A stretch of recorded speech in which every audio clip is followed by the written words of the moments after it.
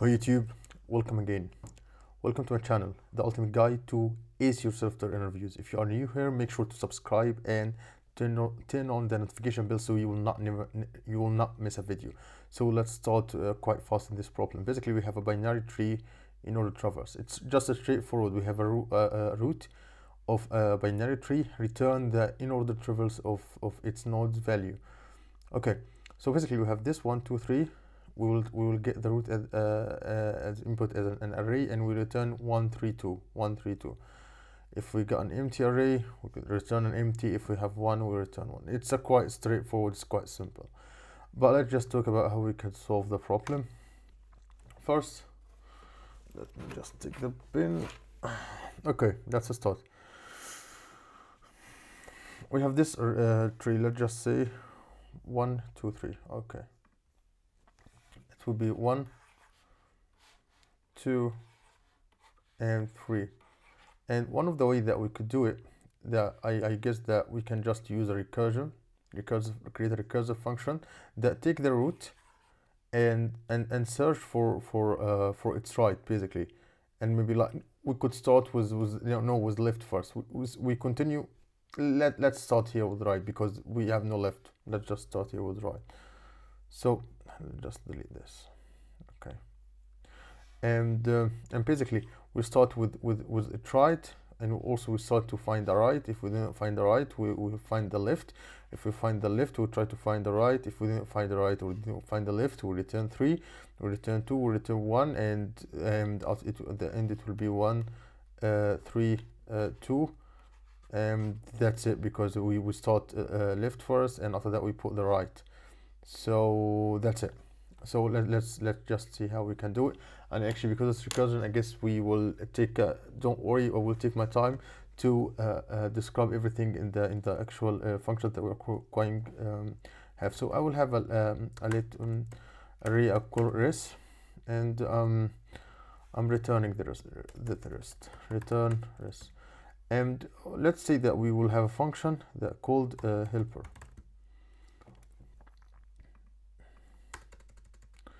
And I will say function helper. This where all of our code will live. So helper will be, I will give it the root and res to edit them basically. So basically I have here root and the res as an arguments, and I'll start.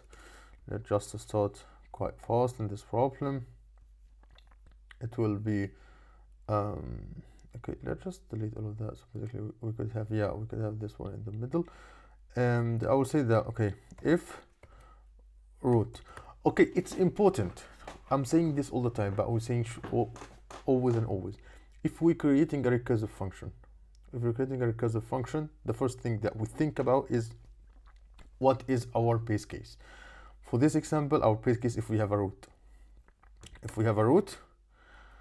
helper, call the function again, helper will be root dot left, and I'll send the rest with it, and otherwise I'll push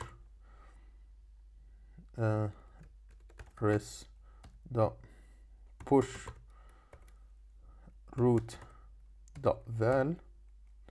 Okay, and helper again, it will be root dot right, right, and it will be, and also I put res with it, and that's it basically. If I submit it, okay, let's see, let's talk again about how we solve this problem. Okay, so basically let's just try to go to the description. Let's try to find how this worked actually, because I guess each time if we go with the recursive, we have to describe it quite better. So basically we have a function. Let's just say that we have this one, we get this one at the root, and the input will be 1. Let's just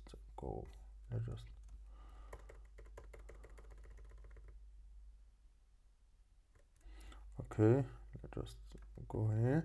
Okay, so we have val left and right. Okay, so basically let's just say that we have 1. Let's say that we start root with 1, the root with 1. Okay, so we start with calling this function. So here root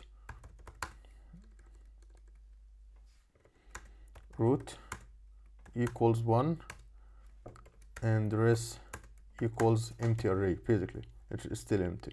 So basically we start with adding all the left. So basically we are calling it the helper again. I'm saying if we have root, yeah, root is 1. Okay, so put root.left and rest. Okay, do we have root.left? No, we have not, no root.left. So basically this function, when I'm calling it again, it will be null. Root will be here equals null, and the rest will be equals still empty array. So basically this function, the left function will not work basically. However, when we start to have when we go here again, rest.push value. Okay, this we finish this we're going back basically. Rest.push root.value. What is root.value? It is 1. Okay, so we put 1 because actually when we go left is null. So basically this function, the first function doesn't meet it, the actual rest array. So I'm calling the helper again on the right side, this side. So I'm saying root.right, which is 2, and rest. So basically the root here will equals 2, and rest will equals array. It has 1. So it will be okay. We start with adding the left again. So I'll say I will call the function again, helper root.left. Okay, I could say also root if the root.left and root.right, but this is not the, let's not make it over complicated. Let's just have it like that. So right now we are in 2 and root is 2, and actually we call this function again. So basically we give it we call this function because root.left it will be 3, and I'm passing the root.left as an argument. So basically the root will be 3, and after the rest it will still be 1. Okay, so basically we'll find if root, yeah, we have root called 3. I'm pushing root.left. Okay, root.left is null here, is null. So basically and rest is still 1. So basically this function, I reached the base case, so nothing happening here. So let's go back with the root the 3. We finished this first line, so I put rest.push.root.value. So basically it will be 1 3, and after that I will pay rest.root right. Do we have right? No, it has nothing here, so it will be, I'm calling root will be equals null, and yeah, it will not add anything basically. And actually when we finish the 3 we have the 2 is waiting, if you remember.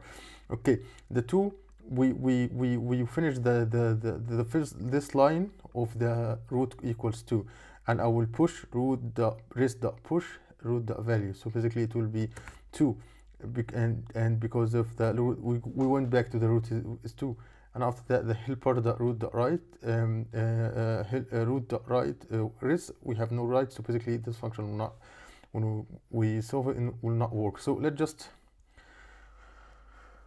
okay, let's go into this one. So basically let's just start. So basically we have this function. Sorry. Okay, so basically we have this function. We have this function, okay, with root equals 1, and this function called root equals, and I have an array of rest. Okay, and this function called first we will start to call its left side.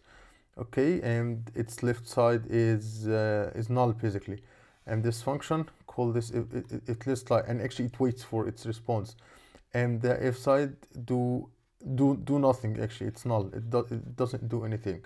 And also after calling it left side, you push the value to the array, so it will be 1, and after that you call the right side. So the right side was if and was 2. Okay, let just with if and with 2, and after that we will have we will call it on the left side, and the left side was if again and 3. Okay, the if was 3, and after that we call it on the left side. However, the if side is null, so we doesn't do anything. And the second thing, we push the 3 up, so it will be 3, and we will try to push the right side, sorry, the right side, and the right side is null, so we're not doing anything. So we go back, we finish the left side, so we go back to 2, and we push the value, so it will be 2, and we call it on the right side, so it will be if of null, so we do nothing. So we'll end with this one.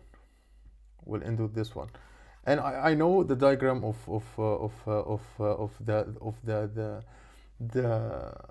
the recursive function looks complicated. Maybe my drawing is not the best. I'm working on that. So I hope so basically that's it for today's problem. I hope that I described it in a good way. If you find my solution wasn't that good, or maybe you didn't understand my solution that good because maybe I didn't describe it that well, feel free to comment if you think that I did a good job with describing. Just subscribe to my channel and turn on the notification bell so you will never miss a video. And that's it for today's video. See you in next videos.